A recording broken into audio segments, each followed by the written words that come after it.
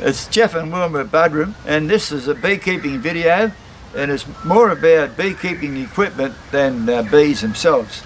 I was out driving this afternoon. I did a bee job, and on my way around, have a look at this here. This beautiful cupboard made out of pine, and look what was on there.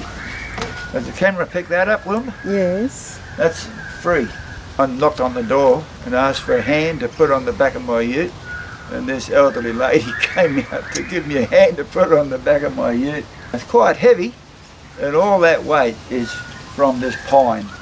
I'll be able to make lids and bases and probably even repair some bee boxes.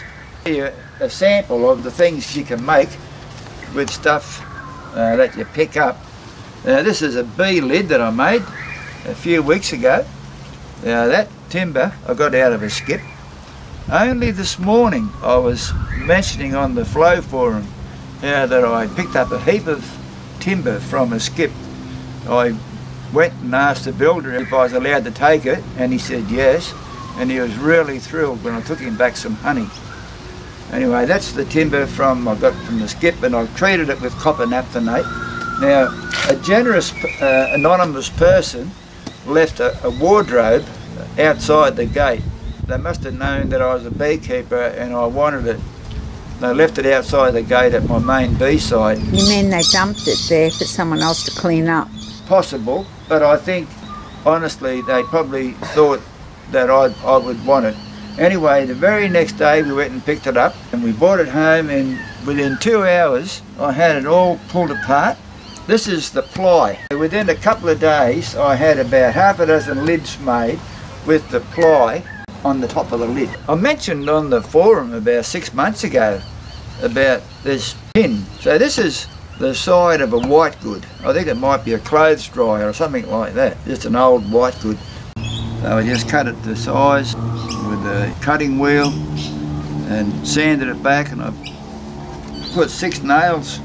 I put a nice bead of silicone under it, and a nice bead of silicone around the outside. We'll go around the back and I'll show you the bottom boards. These are the bottom boards that I make.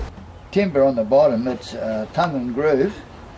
It came from a garage sale. I got a stack of it, about $60, and I've used a lot of this stuff, and a lot of it's still unused on top of our ceiling. It's been treated with copper naphthenate around there. That came from a skip. So I've knocked that all up, and so they're ready to go. But I've got quite a few bottom boards that need replacing. So you need to keep your eyes out when you're out driving. You never know what you might find, you know, in skips, or sometimes people will put some wood out the front and put a sign on there, free. So, you know, never want to pass up an opportunity like that. Thanks for watching. We'll catch you later. Bye. Bye.